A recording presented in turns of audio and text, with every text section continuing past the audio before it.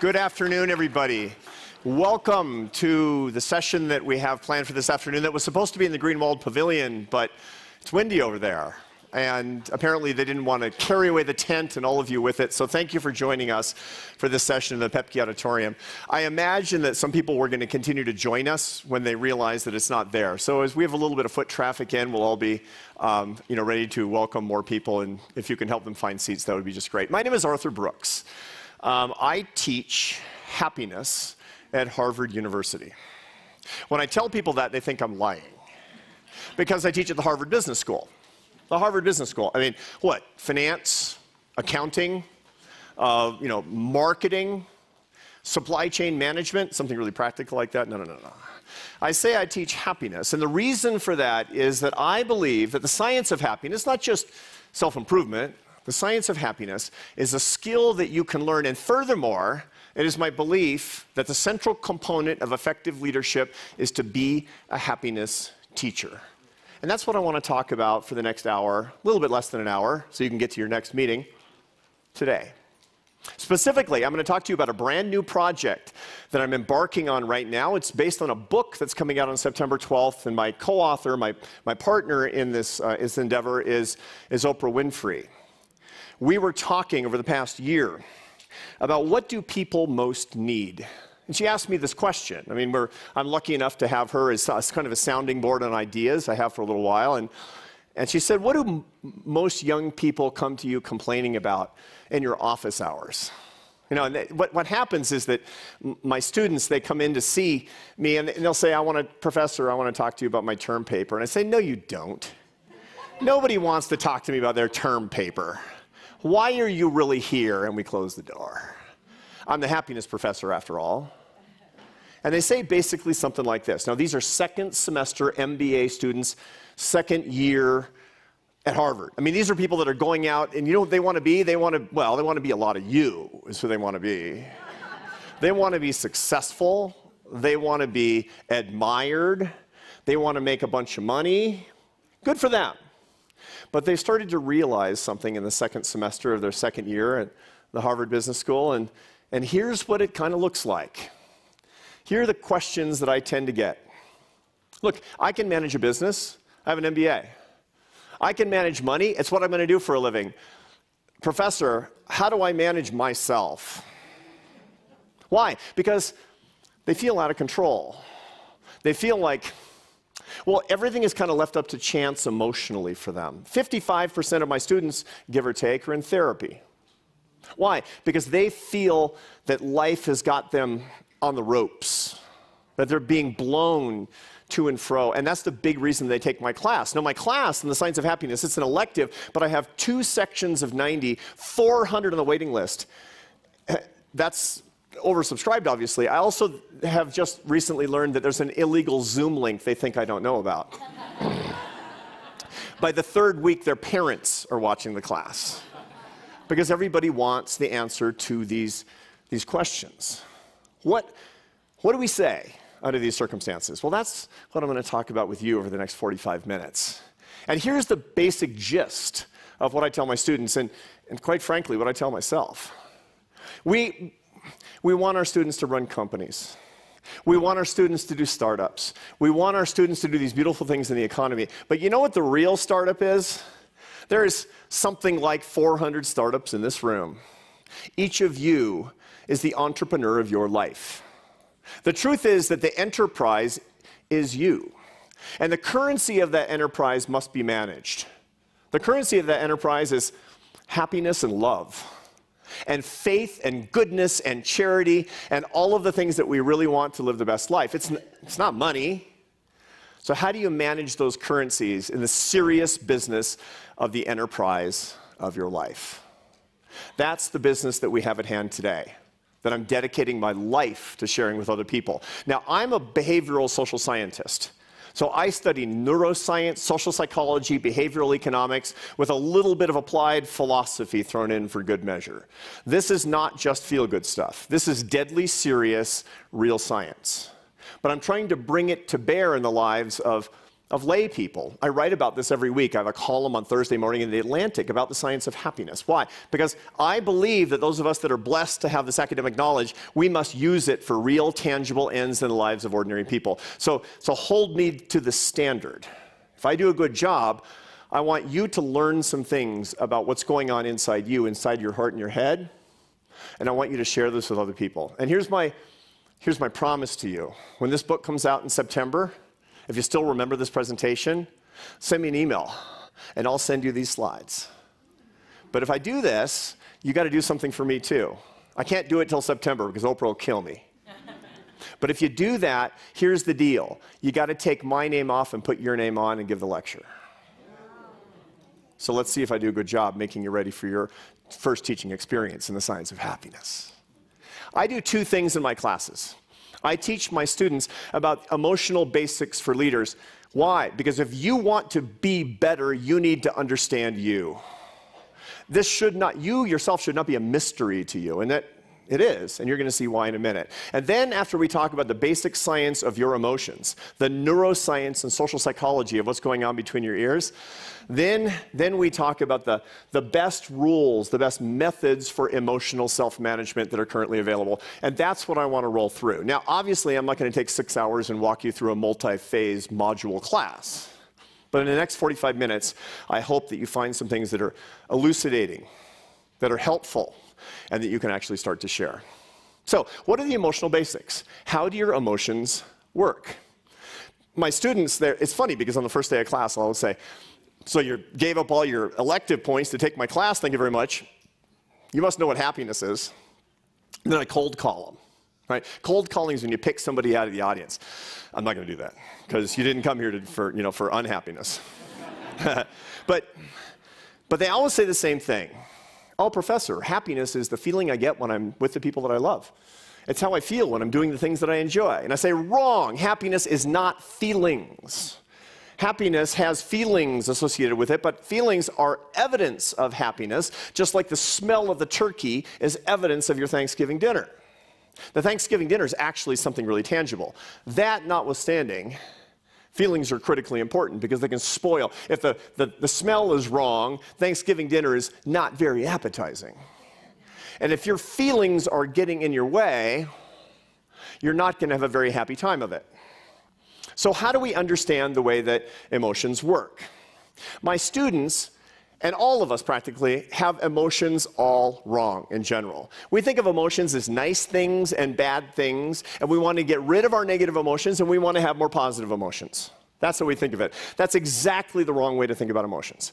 Emotions are a signal about what's going on in the outside world to help keep us alive, pass on our genes, and survive to eat and breed another day. Sorry to be clinical about it, but that's what Mother Nature wants. See, Mother Nature doesn't care if you're happy. I wish she did. Mother Nature has two goals for you, which is survival and gene propagation. If you're going to be happy, that's your business, not Mother Nature's business. So how do we understand feelings beyond nice things to have? There are ways that evolution has kept you alive generation after generation after generation.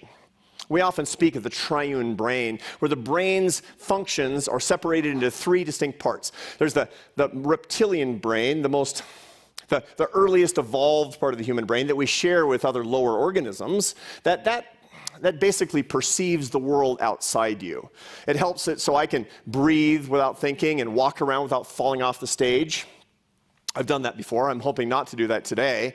But it also makes it possible for me to see you and perceive the light and everything else around. That sends signals to what's called the limbic system of the brain at the very center of the human brain that has one job: to take stimuli from the outside world and turn it into emotions. It's a machine language. The brain takes it in the second function of the human brain and make emotions to signal to you what's going on outside. I don't care what what language you speak, where you grew up, what your political opinions are. We all have the same emotions. It's amazing. And that's because we have to perceive the same signals and figure out how to react according to those signals. The third part of the human brain is the neo-mammalian brain. It's the most human part of the brain. That's in the cortex, the wrinkly outside of the brain. The reason it's wrinkly, by the way, is it's a 1 meter square sheet of brain tissue that has to be scrunched up inside the cranium. That's why it's so wrinkly. And the front part of that is called the prefrontal cortex. That's the executive center of your brain. What do you do with that? That takes the signals, the feelings from your limbic system, and then it gives you the opportunity to figure out how to react to it. Let me give you a couple of examples of this here in a minute. Now, most people think that emotions are nice to have or bad to have. And they want fewer bad emotions and more good emotions, as I mentioned a minute ago. Here's the reason you shouldn't want fewer negative emotions. Emotion researchers tell us that there are basically, depending on how you count them, 6 basic emotions. There are lots of emotions out there, but they're mostly cocktails, complicated combinations of these 6 building blocks. They are in order: joy, interest, fear, sadness, anger, and disgust. There's 4 bad ones and 2 good ones. Why do we need more negative emotions than positive emotions? Because negative emotions keep you alive, because they alert you to threat. Positive emotions, nice to have. Negative emotions, Let me tell you a little bit about how nature has evolved these emotions, and we continue to have them no matter who we are and where we are in the world. Joy is an evolved emotion that's almost always a reaction to love. You get joy from your relationships. Why? Because evolution is rewarding you and wants to give you incentives to keep having lots of relationships, to be around people who will help you and protect you and help you have children and make sure you don't starve. It's kind of clinical. The second is interest. Interest in things is a basic positive emotion. If you're interested in what I'm talking about right now, that's giving you pleasure. Why do you need interest to give you pleasure? Because people survive when they learn. We're learning creatures. We're always making progress. You're in the Pleistocene, walking out of your cave, and you find berries on a brand new bush, and it gives you joy, that learning experience. Now, you're not going to sit there looking at it for a super long time, because bad things could happen to you. Then you want to learn about more ways that you can eat delicious things. That's the reason, in the evolved way, that people are interested in TED Talks or the Aspen Ideas Festival or reading Dostoevsky or all the other good stuff out there, because interest is inherently pleasurable. That's an evolved trait. Now, the negative stuff. People don't want the negative things. Boy, you should be thankful for negative emotions. Let's start with fear. Why do you need fear? So you can run away when something's scary. If you can't run away when something's scary, when you're not afraid of frightening things, you're going to die.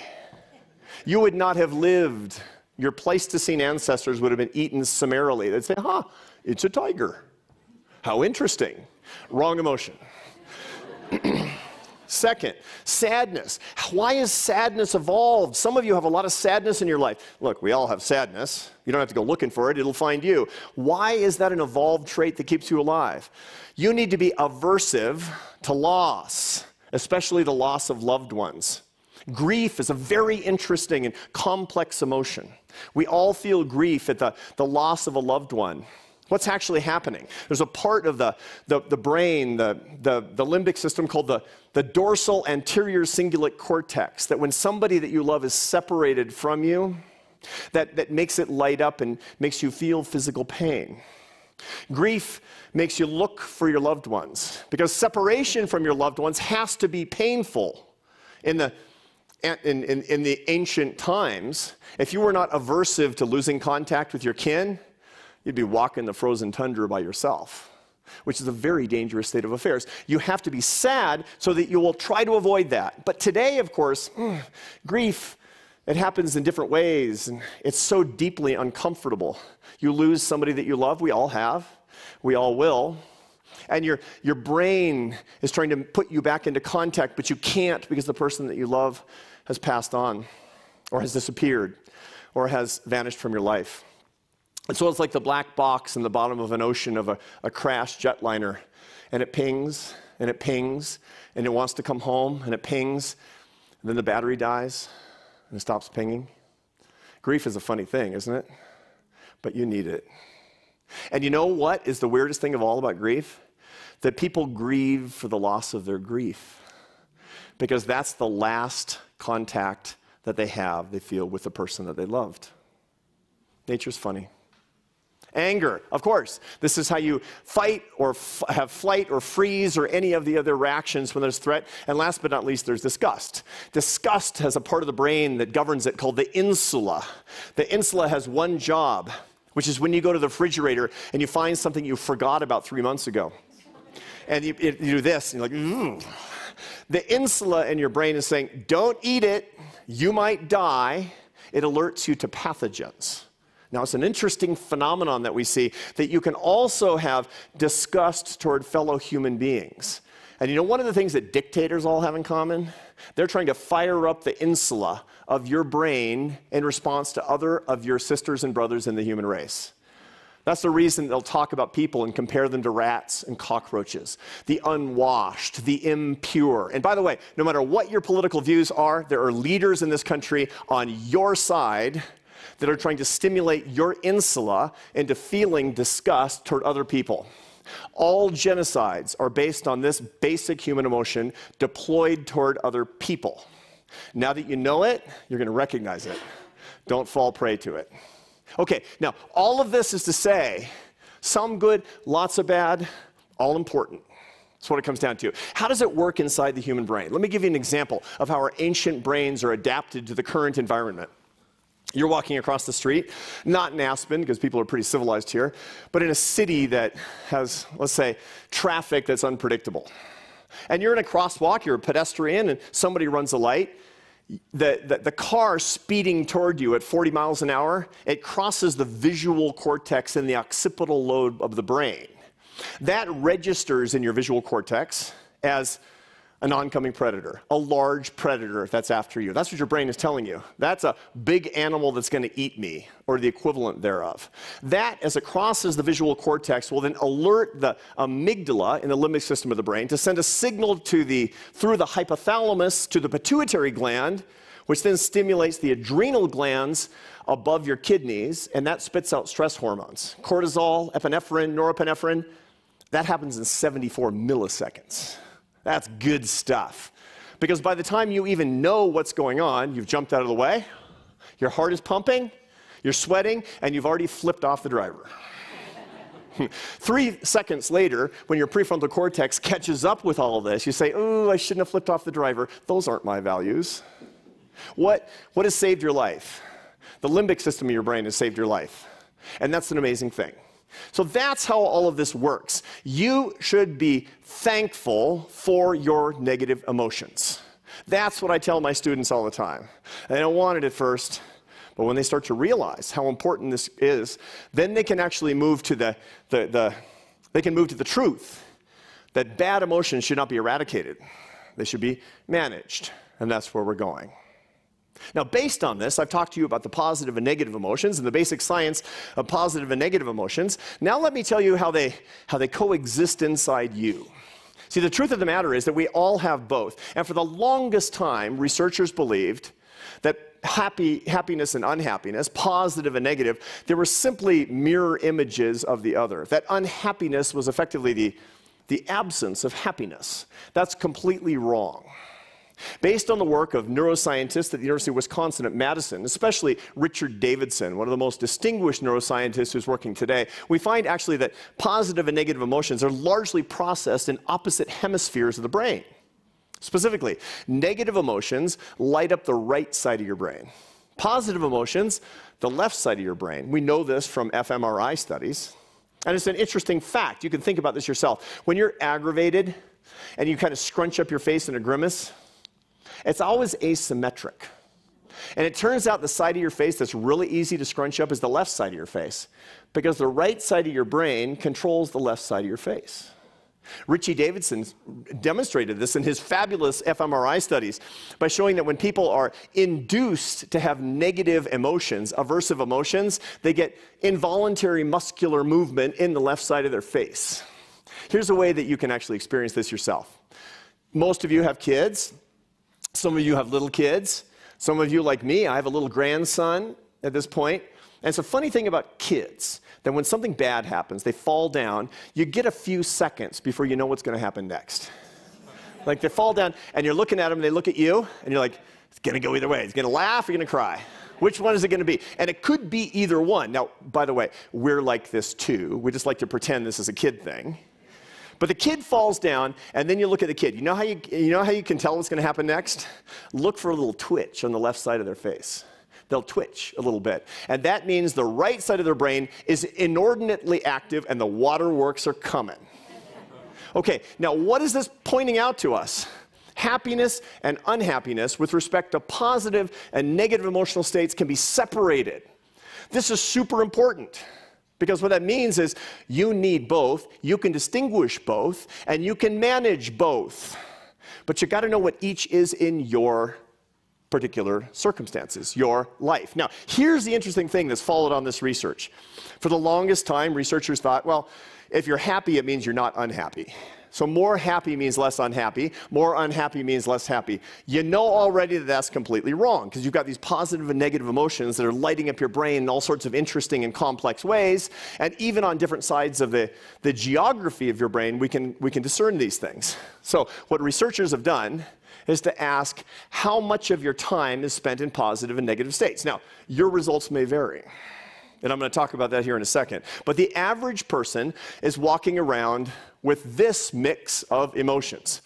In 90% of the cases, or at 90% of the time, you can discern what your emotions are, positive or negative. Now, you might say to yourself, what is a mixed emotional state? Lots of mixed emotional states out there. You know those days where, you're in Aspen, it's warm, and the sun is shining, and everything is good, and you're going to go to a lecture on happiness, it's just great. But there's something wrong. And that something wrong is in your personal life. And it's like a phantasm that's kind of following you around a little bit. And so you're having a happy day, but it keeps kind of intruding. You know that intrusion where you kind of like, something's bothering me. Oh, yeah, that. I got that bad phone call, right? I can be having a really, really good day at the university, and I get an email from the dean, and it's like, we need to talk. That's a bad email. But I don't know how bad. So the result is I'm still having a happy day, but I'm thinking, the email. The email. That's a mixed state, as it turns out. In about 41% of the time, people are walking around in pretty much exclusively positive states. That's usually kind of your idol. Think about that as your car. Positive states. Not intense. This is not, over the moon, joyful, clicking your heels together. This is just kind of, life's pretty good. That's what most people are most of the time. Negative states are way more intense than positive states. Almost always, negative states are more intense. So you recognize them a lot more. And those exclusively negative states are about 16% of the time. By the way, that's a lot. We're talking about more than an hour of your waking time is spent in a purely negative state per day. Mixed states are these kind of the positive idol plus the negative intrusion inside your life, and that's 33% of the time. So think about it. The average person is feeling negative things 49% of your waking hours. If you're wondering why you feel bad things so much, because you're normal. That's just life. Now you can think, since I'm having lots of discomfort, lots of unhappiness, lots of pain, lots of suffering, lots of difficulty, it's evidence that I'm defective. But that's an error. That's evidence that you're on earth. That's evidence that you're alive. If you didn't have those things, your ancestors would have died off, and you're not having an authentic human experience.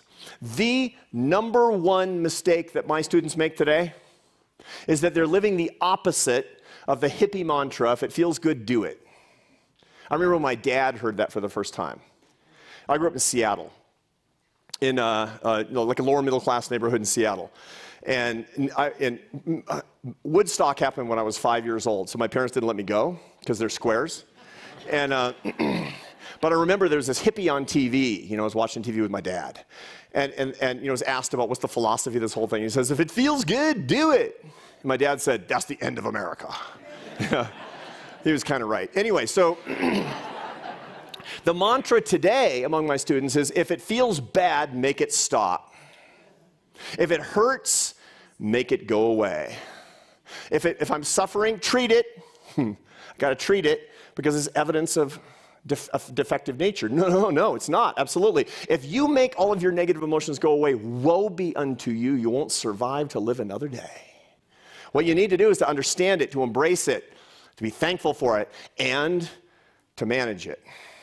And the first part of that is deeply understanding it. Let's think a little bit about, this might not describe you, your unique mix. One of my favorite surveys that I give all of my students, and all of you can take it as well, is called the Positive Affect, Negative Affect series. This is a survey that will net out your negative and positive emotions to look at your unique affect balance. How much of the time are you feeling intense positive things versus intense negative things? And everybody's different. It turns out there are 4 kinds of people.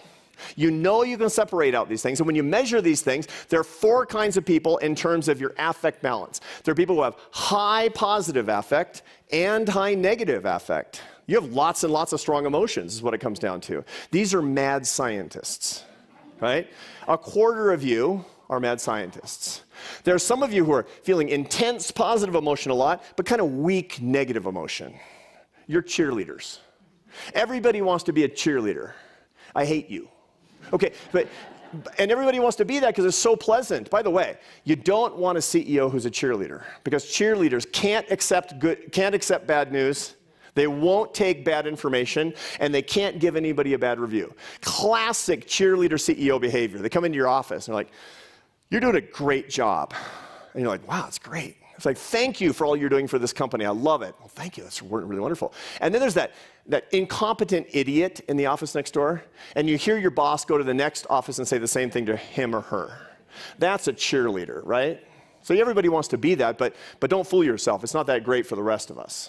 That's high positive, low negative. Now, there are also some of you, a quarter of the population to be exact, that are high negative, low positive. These are the poets.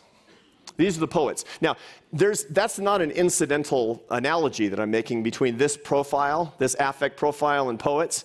We find that people who are especially artistic tend to have this affect profile. And how do we know this, by the way? One of the things that especially high negative affect people have in common is they have a part of the brain called the ventrolateral prefrontal cortex that's hyperactive. If you want to know what that does, it makes you ruminate. So people who are clinically depressed, they ruminate a lot. Ruminate. But you know what artists do? They ruminate a lot on creative projects. You know what entrepreneurs do? They ruminate on a business plan. That's the reason that depression and creativity are linked through this component of the human brain, the ventrolateral prefrontal cortex, and that's the reason that the most creative people are typically the poets, who also suffer a lot. Now, before you regret being a poet, we need poets. Now, that means that we really, really need you, and what we need to learn to do is to love you and help you more. More on that in a second. And last but not least, there's low affect people. You know low affect people? You've met them? Kind of cool, under pressure all the time. Those are the judges. Low. Unperturbable. It doesn't mean they're not unhappy or happy. It means that their experience and expression of those moods, of those feelings, of those affect states, tends to be quite low compared to the rest of us. Now, here's a chart that looks across the population of my students at Harvard, my Harvard Business School students. In the general population, here are the 4 quadrants: the mad scientists, the cheerleaders, the judges, and the poets. And across the population, it's quarters, because these are the average scores across the population. So they have to go into equal quarters across the population. What do you see about my students? Who are my students? Mad scientists. And by the way, AB, that stands for Arthur Brooks. That's me. I'm the maddest of the mad scientists. Right? I'm hard to live with. I'm married to a mad scientist too. It's brutal, right?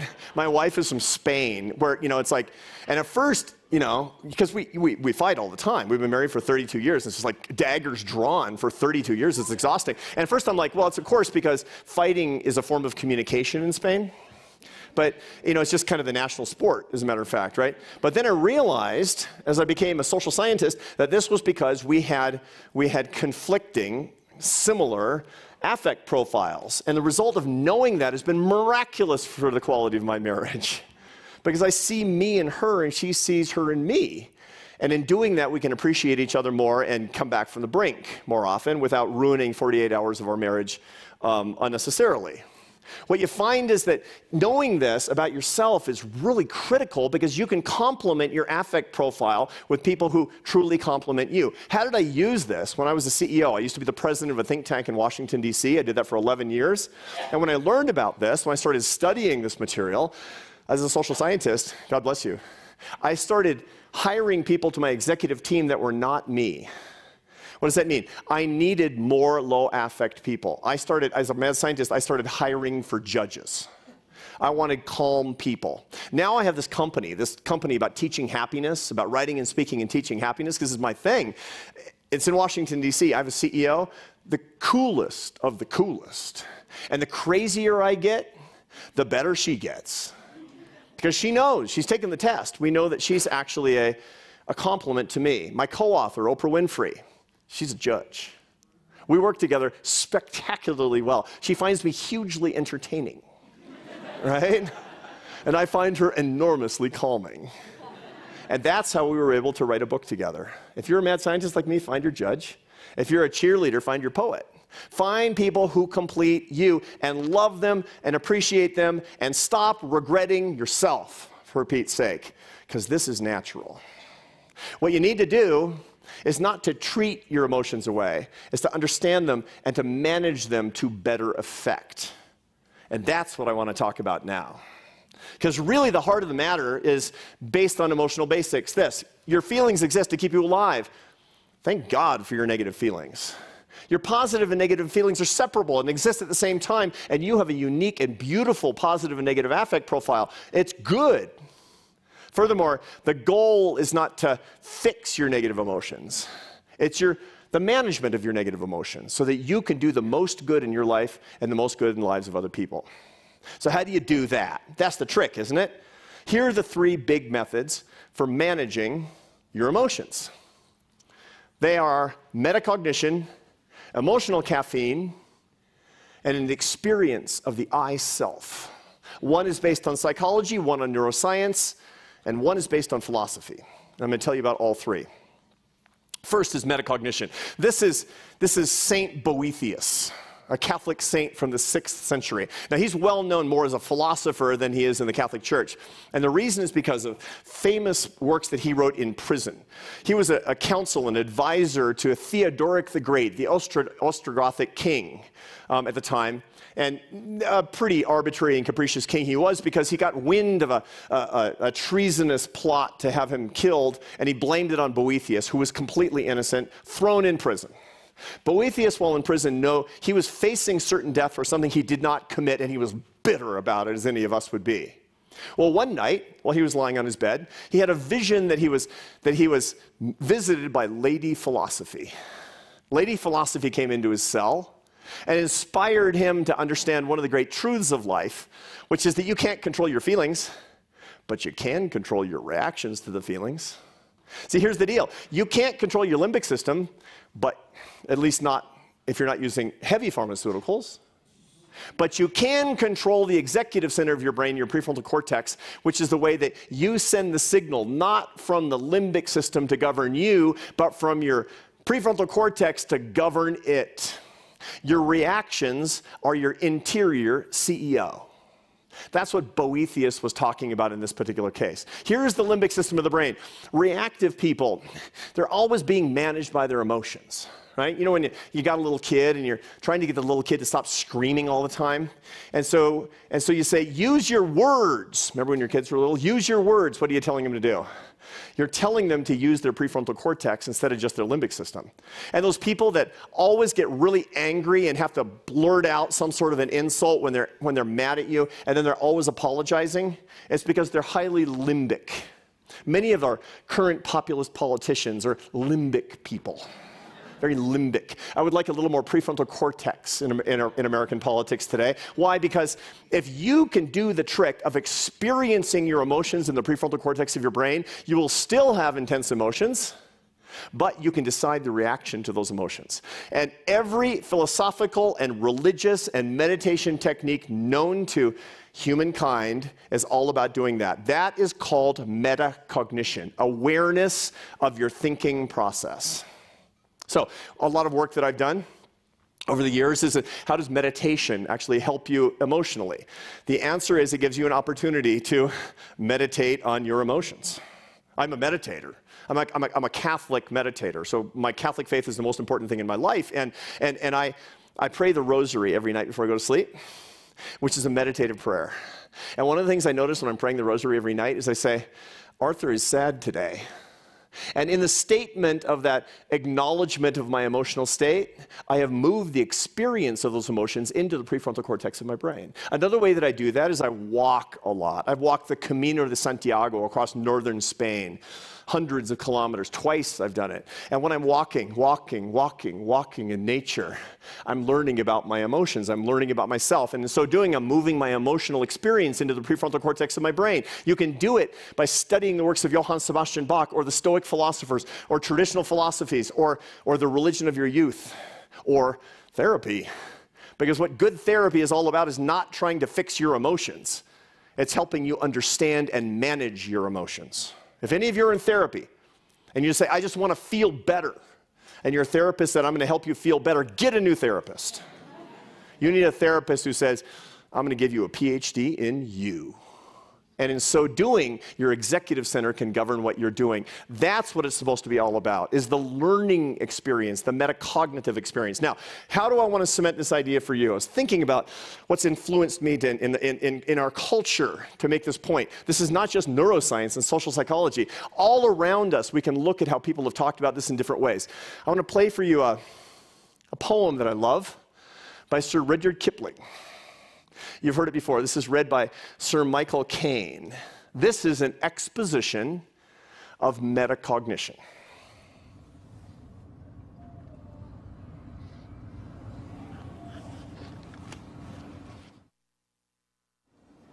If you can keep your head when all about you are losing theirs and blaming it on you, if you can trust yourself when all men doubt you, but make allowances for their doubting too. If you can wait and not be tired by waiting, or being lied about, don't deal in lies, or being hated, don't give way to hating, and yet don't look too good nor look too wise. If you can dream and not make dreams your master, if you can think and not make thoughts your aim, if you can meet with triumph and disaster and treat those two impostors just the same, if you can hear the truth you've spoken twisted by knaves to make a trap for fools, or watch the things you gave your life for broken and stoop and build them up with worn-out tools, if you can make one heap of all your winnings and risk it on one turn of pitch and toss, and lose and start again at the beginning, and never breathe a word about your loss. If you can force your heart and nerve and sinew to serve your turn long after they are done, and so hold on when there is nothing in you except the will which says to them, hold on. If you can talk with crowds and keep your virtue, or walk with kings nor lose the common touch, if neither foes nor loving friends can hurt you, if all men count with you, but none too much, if you can fill the unforgiving minute with 40 seconds worth of distance run, yours is the earth and everything that's in it, and which is more, you'll be a man, my son. Sir Michael Caine does it better than I do.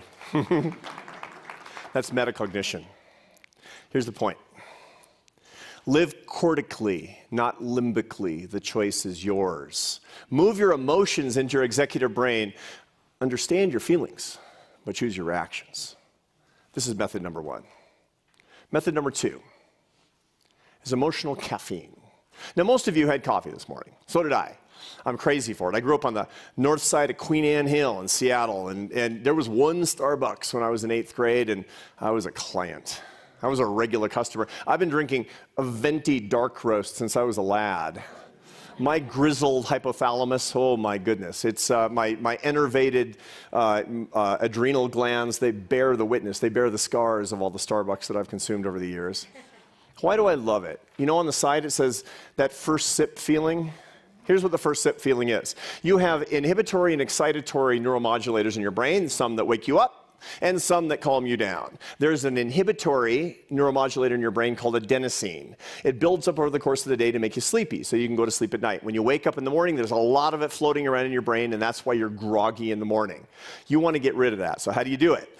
You go drink a big cup of Starbucks or whatever your Monster Energy drink thing groove is. 95% of Americans consume caffeine literally every day. It's the most popular drug in the world. Why? Because the caffeine molecule looks just like the adenosine molecule. It plugs into the receptors for adenosine, and the adenosine can't get in there. Caffeine doesn't pep you up. It makes it impossible for you to calm down. That's what caffeine does for you. That's the first sip feeling, which is a lot less poetic than what's written on the cup.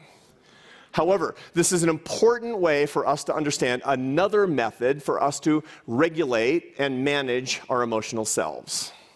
One of the things that you find in classic philosophy, and this is modern philosophy in the form of psychology, this is William James, the great philosopher, psychologist.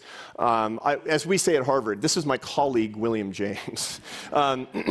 We like to say stuff like, anyway, so William James talked about a very interesting principle that we call in my business the as-if principle.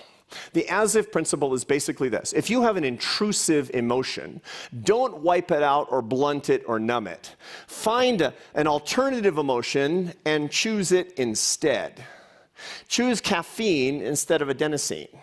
This is a well-studied principle that he proposed, and subsequent research in neuroscience and social psychology has borne out the idea again and again and again. For example, we find that when people are experiencing sadness, if they have an adroitness for humor, some of the saddest people, especially those prone to clinical depression, will often be the funniest people you've ever met. My friend Rainn Wilson is here. He's known as Dwight from The Office, for those of you who've been living in a cave for the past couple of decades. Rainn and I have been palling around for a little while together.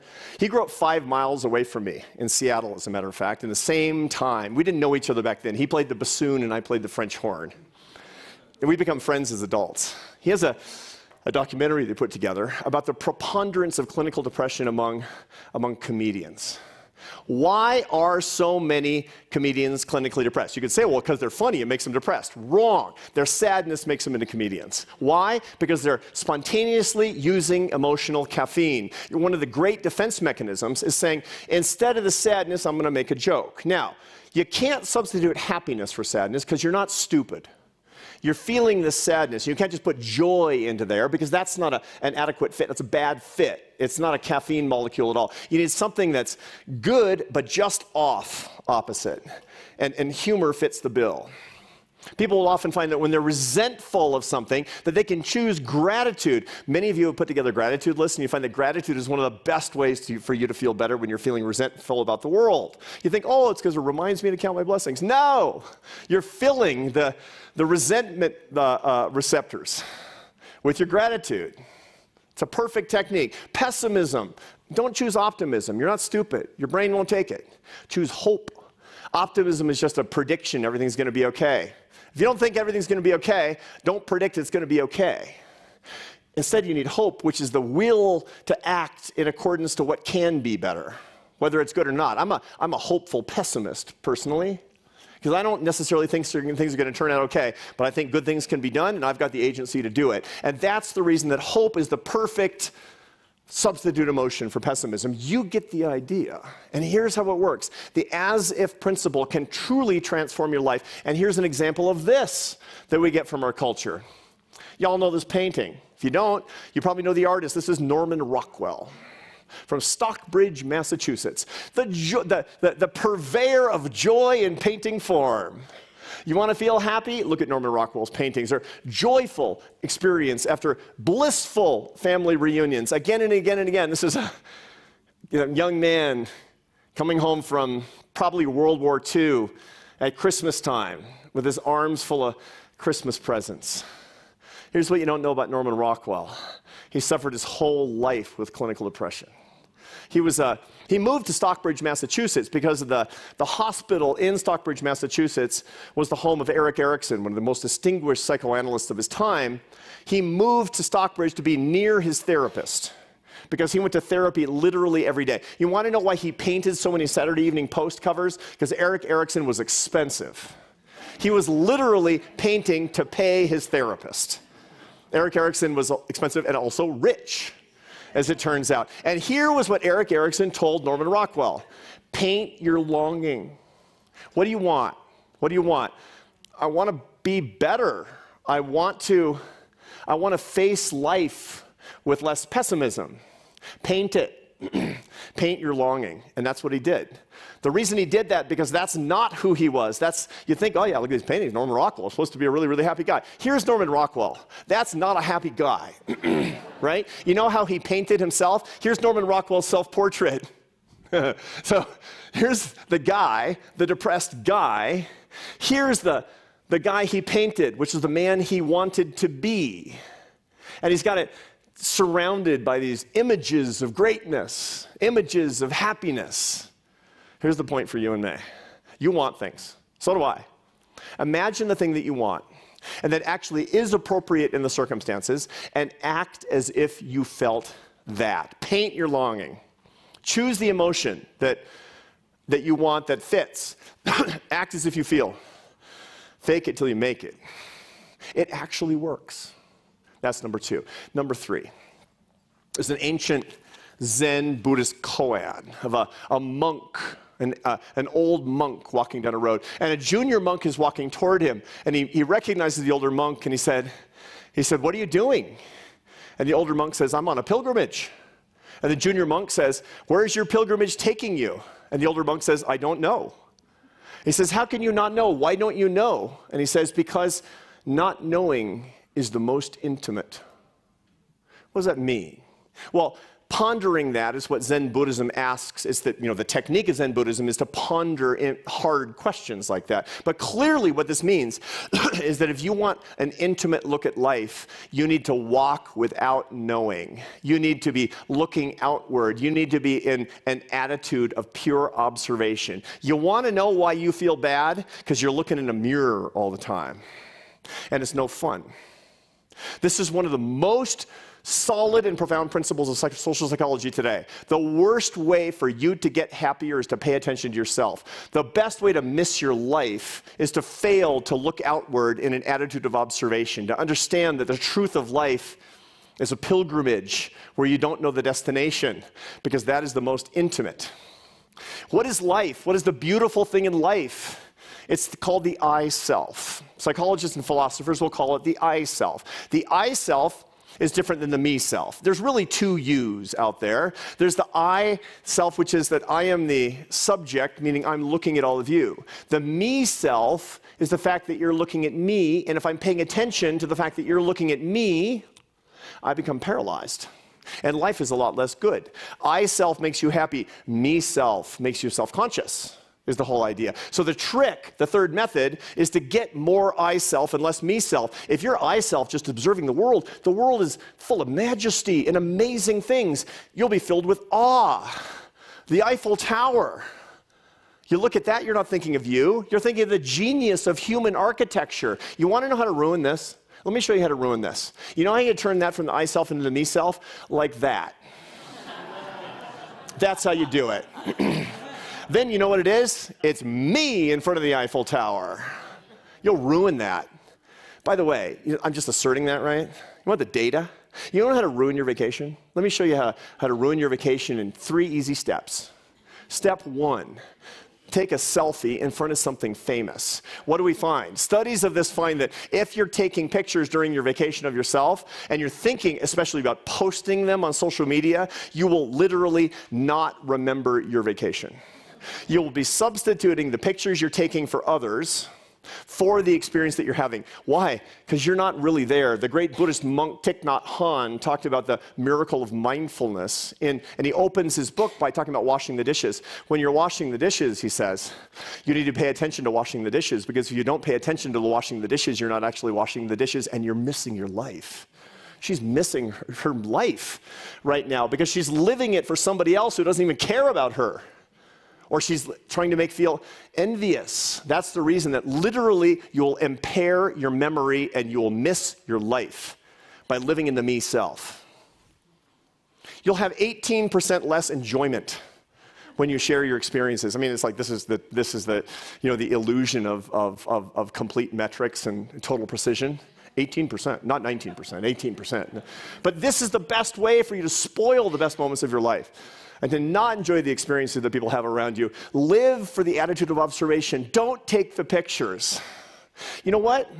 Get rid of the mirrors. I work with this guy he's my trainer. He's a personal fitness guy. He used to be a fitness model.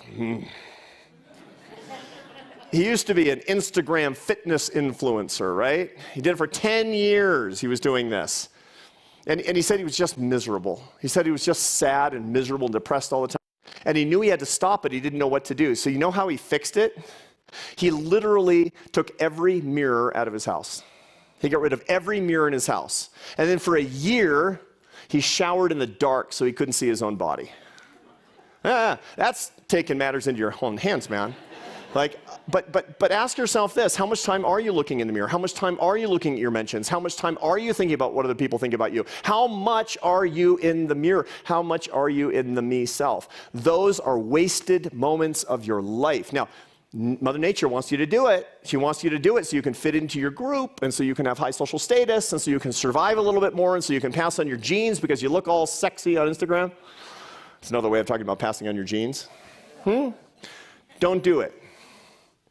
Not knowing is the most intimate. Become the I self. Get rid of the mirrors. Observe your life with less judgment. You know, the me self is all, this coffee is cold, I don't like it. It's a little bit too humid today in Aspen, Colorado. It's kind of windy, I might miss my flight and I don't like that because it's going to make me late. Judge not, lest ye be judged. The best way to do this is to stand in awe. My friend Dacher Keltner, who teaches happiness at University of California at Berkeley, which is a lesser university, and he talks about he has a big best-selling book this year called Awe, A-W-E, and he says the best way to be the I self is to look outward and just be amazed. Do more amazing things and be impressed by them. My favorite composer is Johann Sebastian Bach. And you know how I stand in awe? I was a classical musician for a long time. I dropped out of college when I was 19, kicked out, splitting hairs. And I went on the road until I was 30, and I played in the Barcelona Symphony, and I was a professional classical musician, and my favorite composer was Johann Sebastian Bach. When I need more awe, when I need more I self, you know what I do? I listen to this.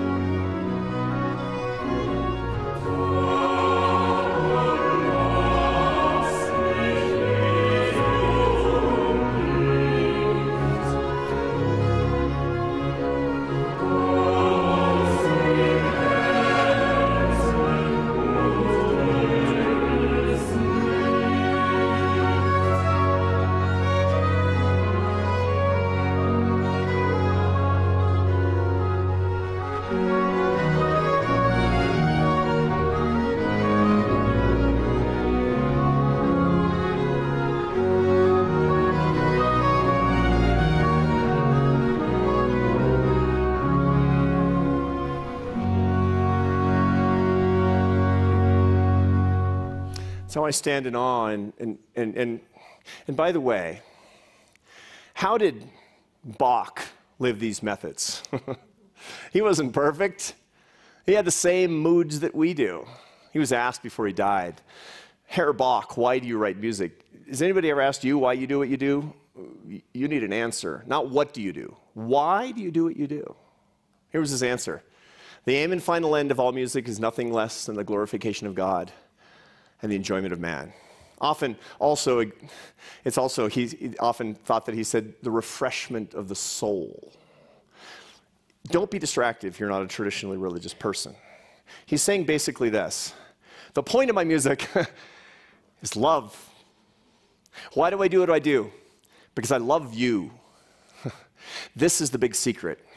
And this is the really big takeaway, because this is really the last method of all that ties everything together. You want to remember everything I've said here? Metacognition, emotional caffeine, the I self. Here's how it all comes together. When you feel hatred, when you have hatred in your life, choose to react with love. Love is not a feeling, friends. It's not a feeling any more than happiness is a feeling. Love is to will the good of the other as other. Those are the words of St. Thomas Aquinas in 1265. To love is an act. It's a commitment. It's a choice. Love is a choice that comes from your prefrontal cortex. It's the ultimate act of rebellion against a world full of hate. Second, as emotional caffeine, you feel fear? You feel fear? Your amygdala is a little bit fired up? How do you react? By illuminating the other side of your brain, which produces the cognitions of love. You literally cannot feel fear when you experience love. Choose love when you feel fear. And last but not least, you want to be loved? I do. You know the best way to do it? Not by posting on social media. That's not the best way to get authentic love. No. Because envy is not the same thing as love. You want to be loved? Look outward in love. Choose to love others. And that's what you will draw to yourself. What I'm telling you is basically that the secret to all of this is to experience and to act according to the dictates of the laws of love in your life. To react with love. To choose love. And to exhibit love when that's the thing that you most want. Because happiness, my friends, is love. This is an idea that I hope you will remember. And my promise to you once again is, when this is all official, this is literally the first time I've talked about this research. And thank you for being the first audience, by the way, for this, and letting me do my premiere. Yeah. Thank you. I flunked the test because I went 5 minutes over, so I'm going to let you go now. But if you want to keep in touch with me on this after September, I will gladly send you all these particular materials. But here's what I need from you. Pass these ideas on. We have a country, we have a world that needs more self-management and needs more love. And if we start a mission right here in Aspen, Colorado, which is a darn good place to start this particular mission, we can actually achieve these things in our lives and the lives of other people. God bless you.